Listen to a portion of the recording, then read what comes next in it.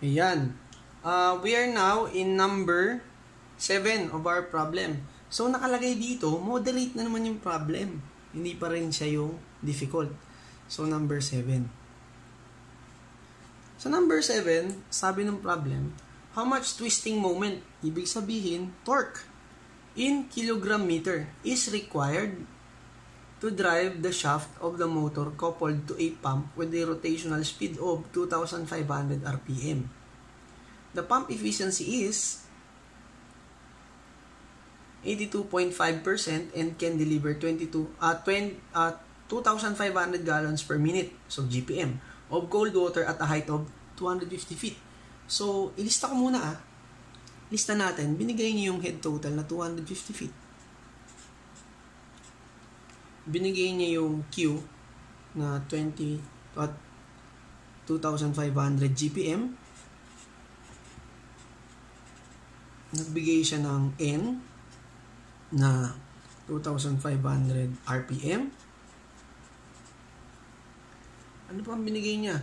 Nagbigay siya ng efficiency 0.825. Now, tignan nyo meron na tayong feet, meron na tayong GPM. Anong magandang gawin dyan? Kuhanin muna natin yung power. Kasi ang basis of the power, para ma-solve natin yung torque, 2 pi Tn. Okay. Set aside natin to. Okay? Therefore, power is equal to 2 pi Tn. Ngayon, yung torque will be equal to power over 2 pi N. Pero hindi ko gustong gamitin to Ang hirap niyan. Okay? I'll show you later. Okay. Solve muna natin yung power ng water. Okay? So, pump power. In English to naka HP. So, dapat ito, Q, yung ginawa kong shortcut, H total over 3,960, multiply by E. Ngayon, ito dapat naka-GPM. Check, naka-GPM siya. Si H, naka-fit. Naka-fit siya. Ang lalabas dito in HP na. So, Q is 2,500. Tanggalin ko na yung unit kasi alam ko namang HP na ang lalabas sa kanya. H is 250 feet. Tanggalin ko na rin yung feet. 3,960 multiply by E, 0.825. Tapos, ang unit niya is in HP na. So, we know na meron na tayong power. So, calculate ko. 2,500 times 250 divide by 3,960 times 0.825. 0.825. Okay. 191.3070. 191.3070 HP. So, meron na tayo na solve na power. Now, may papakita ko sa inyo. Pagdating ng power, pwede natin equate yan. In machine design, meron tayong Tn over factor. And since, yung Tn over factor na to, kapag SI, this is in Tn over 954,900. Ang kalalabasan ng unit na to is Newton millimeter. Paano naman kapag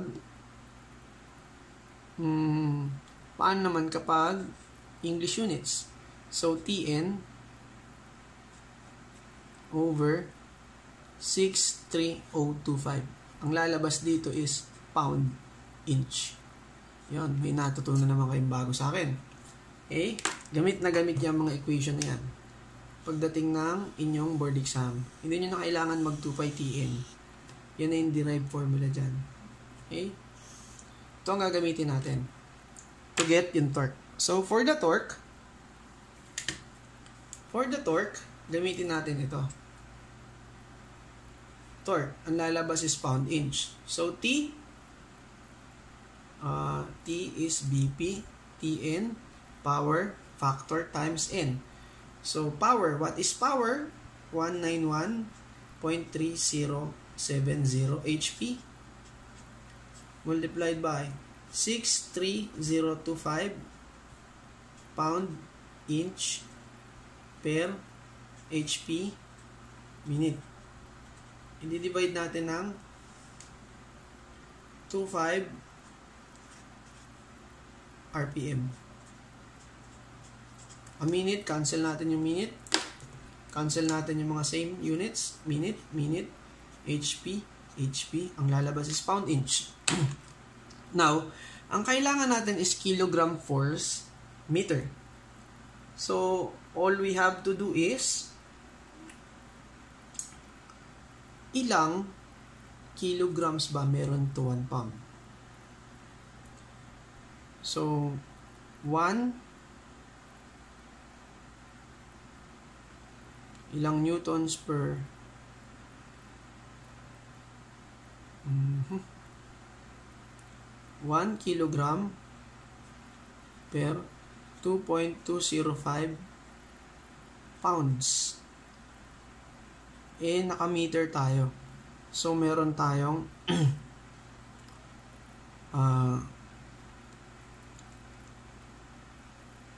25.4 inch, 25.4 mm per inch times 1 meter, 1,000 mm. Tingnan nga natin kung may gintama siya. So, calculate ko. 191.3070 times 63025 times 25.4. Divide natin ng 25 times 2.205 times 1,000. Yun, ang lumabas ay 55. The torque will be 55.556 kilogram force meter. Napakadali. Basic. Okay? Solve na natin siya. Napakadali niyan. And ang mga nilalabas ko sa inyo, you will encounter it when you go to your terminal year in college. Okay? These are napakahirap na problem nito pagdating nyo sa point na yun. But, I assure you, pag-aralan mo na ng pag-aralan to, you'll get through this. Okay? So, let's move on sa number 8. Problem number 8. For given pumping requirements, fluid to be handled is oil with specific gravity of SG. Nagbigay na naman siya. 0.85. And 85 degrees Fahrenheit. Hindi naman to gagamitin dito eh. The pump is electrically driven using may power na binigay. Power of the pump is 8.5 kilowatts. Motor. Oil volumetric flow is at, nagbigay ng Q. Q is at 185 gallons per minute. The total head, nagbigay na agad ng head total. The total head is 85 psi. Pounds per square inch. Now, compute the hydraulic efficiency. Ang hirap naman. Hirap naman yan. Ha? Okay, hindi ko ma-solve yan. Hindi, joke lang. Solve ko ito. Ang hydraulic efficiency, pag binigay yung motor power mo, tandaan mo, meron kang brake power. Brake power equal to gamma Q, head total, divide by any efficiency na ganyan. Ayan yun, no? Ganyan. Okay? Pero, yung gamma mo kasi, nagbigay ka ng Hg. So, this will be the Sg ni oil, density ni tubig, Q ni tubig, ni oil, times mo ng gravity, kasi ito, rho g is gamma, times head total. Divide by EH.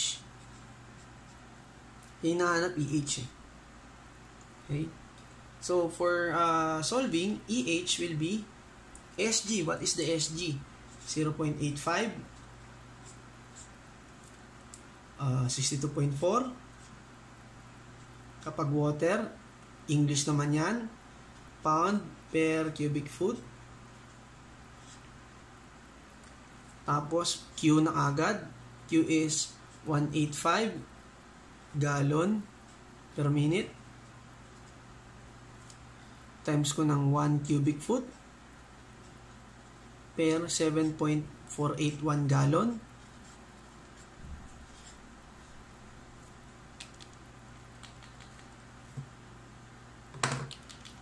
Tapos, i-multiply ko ng head total. Diretso ko na dito. 85 pound per inch squared. Multiply ko agad to. 144. Kapag nakakita na kayo maraming feet dyan, multiply nyo na agad ang conversion factor nya. 1 feet squared.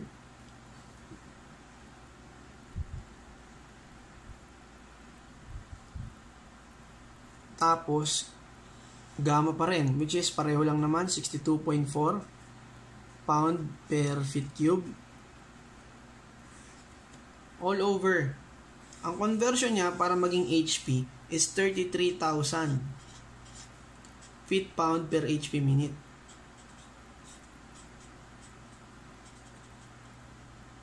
Each minute. Tapos, i-multiply mo pa ng yung power na ibinigay sa'yo, 8.5 kilowatts. Tapos, yung conversion factor na 1 HP per 0.746 kilowatts. Yun. Masasolve na natin siya. Pinutin ko sa calcu. So, meron tayong pwedeng makancel dito. Yes. Itong 62.4. Yan. Tanggalin natin. Ang matitira dito is wala. So, cancel yung gallon. Cancel tong pound per feet cube. Yung minute. Yung pound. Yes, yung pound. Yung inch. Yung feet. Yung HP, na-cancel ko. Yung kilowatt and kilowatt. Yung HP, yung feet. And yung gallon. Cancel lahat sila. So, magiging efficiency nga to. So, let us calculate. 0.85. Wala na yung 62.4 kasi dinivide na nito. Times 185. Times 85 times 144. Divide by 7.481 times 33,000 times 8.5 divide by 0.746. The efficiency will be, hydraulic efficiency is 0.6843. So, napakadali. Saglit lang isolve. Okay. So, we'll go with the last two problems kung saan nandun natin inilagay yung difficult problem, the grand finale. Okay? So, let's see. Okay.